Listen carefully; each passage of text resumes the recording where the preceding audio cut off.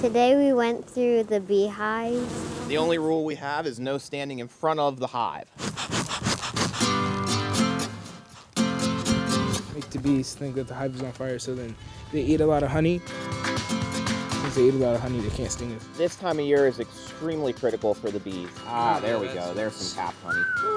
We got to make sure that the bees have enough honey to make it through the winter. You can see the larvae down in there that are just starting to grow. Whenever we open them, it's kind of scary for me because I just hear the noise of the bees and stuff, which gets me nervous.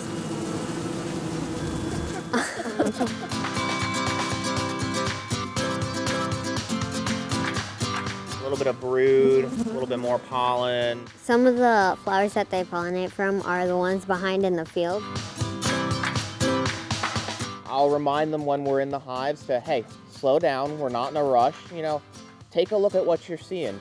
Enjoy it, experience it, take your time.